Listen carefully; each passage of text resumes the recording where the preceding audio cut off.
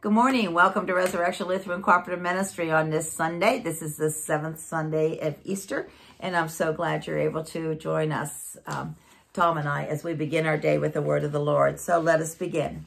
O Lord, open my lips, and my mouth shall declare your praise. Glory to the Father, and to the Son, and to the Holy Spirit, as it was in the beginning, is now, and will be forever. Amen. Alleluia, alleluia. Alleluia, Christ the Lord ascends into heaven. O come, let us worship him. Alleluia. O come, let us sing to the Lord. Let us shout for joy to the rock of our salvation. Let us come before his presence with thanksgiving and raise a loud shout to him with psalms. For the Lord is a great God and a great King above all gods. In his hands are the caverns of the earth. The heights of the hills are also his. The sea is his, for he made it, and his hands have molded the dry land. O come, let us bow down and bend the knee and kneel before the Lord our Maker. For he is our God, and we are the people of his pasture and the sheep of his hand. Glory to the Father, and to the Son, and to the Holy Spirit, as it was in the beginning, is now, and will be forever. Amen. Alleluia. Christ the Lord ascends into heaven. O come, let us worship him. Alleluia.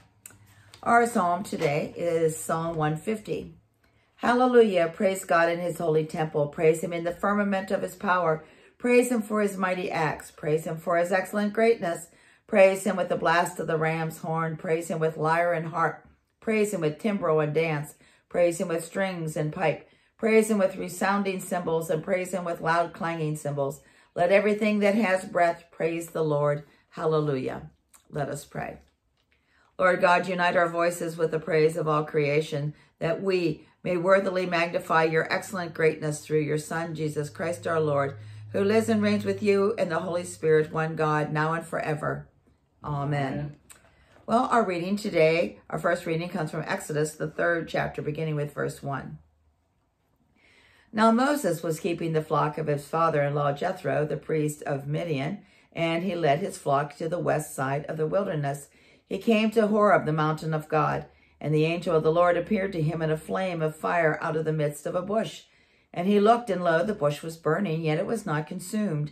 And Moses said, I will turn aside and see the great sight, why the bush is not burnt. When the Lord saw that he turned aside to see, God called to him out of the bush, Moses, Moses. And he said, Here am I. Then he said, Do not come near. Put off your shoes from your feet, for the place on which you are standing is holy ground. And he said, I am the God of your father, the God of Abraham, the God of Isaac, and the God of Jacob. And Moses hid his face, for he was afraid to look at God. Then the Lord said, I have seen the affliction of my people who are in Egypt, and have heard their cry because of their taskmasters. I know their suffering, and I have come down to deliver them out of the hand of the Egyptians, and to bring them up out of the land to the good and broad land, the land of flowing with milk and honey, to the place of the Canaanites, the Hittites, the Amorites, the Perizzites, and the Hivites, and the Jebusites. And now, behold, the cry of the people of Israel has come to me, and I have seen the oppression with which the Egyptians oppress them. Come, I will send you to Pharaoh, that you may bring forth my people, the sons of Israel, out of Egypt. But Moses said to God, Who am I that I should go to Pharaoh and bring the sons of Israel out of Egypt? He said, But I will be with you, and this shall be the sign for you, that I have sent you. When you have brought forth the people out of Egypt, you shall serve God upon this mountain. The word of the Lord. Thanks be to God. And our second reading comes from Hebrews, the 12th chapter, beginning with verse 18. For you have not come to what may be touched, a blazing fire and darkness and gloom and a tempest and the sound of the trumpet and a voice whose words made the hearers entreat that no further messages be spoken to them.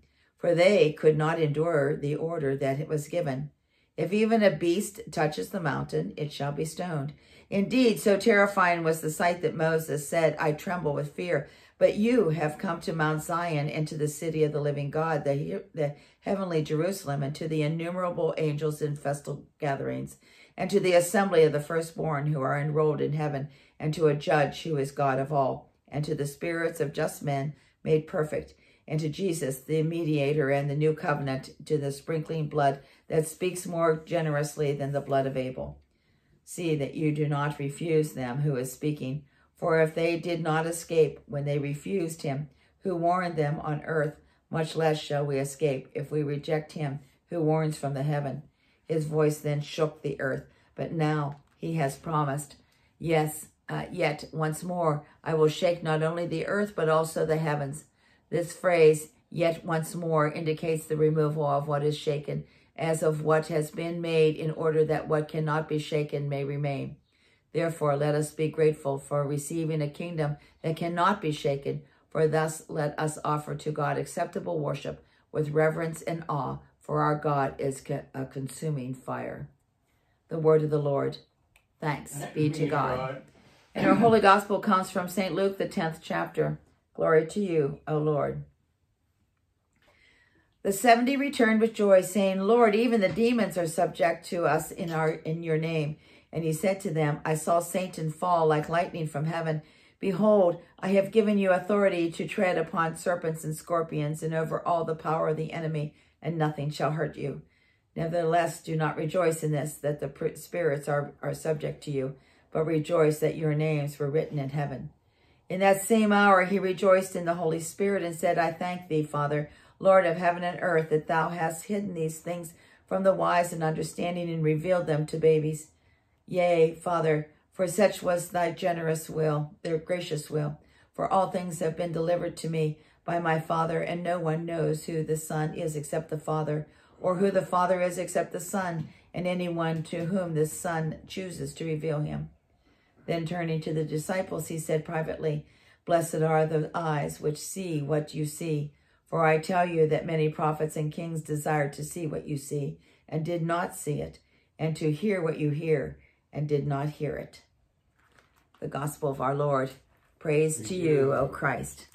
In many and various ways, God spoke to the people of old by the prophets, but now in these last days, he has spoken to us by his Son. This is the day the Lord has made. Alleluia. Let us rejoice and be glad in it. Alleluia. Blessed be the Lord, the God of Israel. He has come to his people and set them free. He has raised up for us a mighty Savior, born of the house of his servant David. Through his holy prophets he promised of old that he would save us from our enemies, from the hands of all who hate us. He promised to show mercy to our fathers and to remember his holy covenant. This was the oath he swore to our father Abraham, to set us free from the hands of our enemies, free to worship him without fear, holy and righteous in his sight all the days of our lives. You, my child, shall be called the prophet of the Most High, for you will go before the Lord to prepare his way, to give his people knowledge of salvation by the forgiveness of their sins. In the tender compassion of our God, the dawn from on high shall break upon us, to shine on those who dwell in darkness and the shadow of death, and to guide our feet into the way of peace. Glory to the Father, and to the Son, and to the Holy Spirit, as it was in the beginning, is now, and will be forever. Amen. This is the day the Lord has made. Alleluia. Let us rejoice and be glad in it. Alleluia. Let us pray.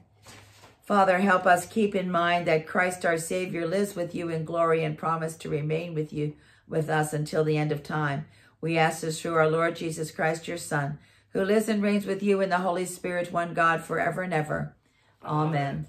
O Lord, almighty and everlasting God, you have brought us in safety to this new day. Preserve us with your mighty power, that we might not fall into sin, nor be overcome in adversity. And in all that we do, direct us to the fulfilling of your purpose. Through Jesus' name we pray. Amen. And Lord, remember us in your kingdom and teach us to pray. Our Father, who art in heaven, hallowed be thy name. Thy kingdom come, thy will be done on earth as it is in heaven. Give us this day our daily bread, and forgive us our trespasses as we forgive those who trespass against us. And lead us not into temptation, but deliver us from evil. For thine is the kingdom and the power and the glory, forever and ever. Amen. Let us bless the Lord. Thanks be to God. The Lord Almighty bless us and direct our days and our deeds in his peace. Amen. Well, thank you so much for joining Tom and I on this Sunday morning. This is the seventh Sunday after Easter, and I'm so glad that seventh Sunday in Easter, and I'm so glad that you're able to join Tom and I. I hope you have a safe and blessed day, and hope to see you tomorrow as well. God bless you. Bye-bye.